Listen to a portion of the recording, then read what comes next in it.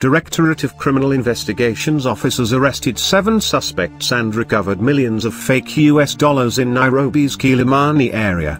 According to the DCI, the suspects were arrested after a sting operation following intelligence reports.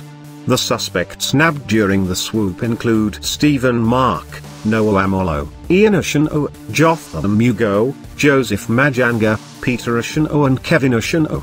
We arrested 7 suspects and recovered millions of fake US dollars after a sting operation in Kilimani area, said the DCI.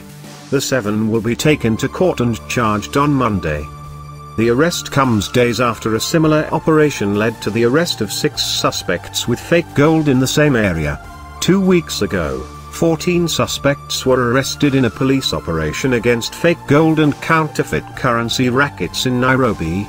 8 of the suspects were arrested in Langatu, and millions of fake US dollars and 100 kilograms of fake gold found in a house at the junction of Mukom and Kiboko roads.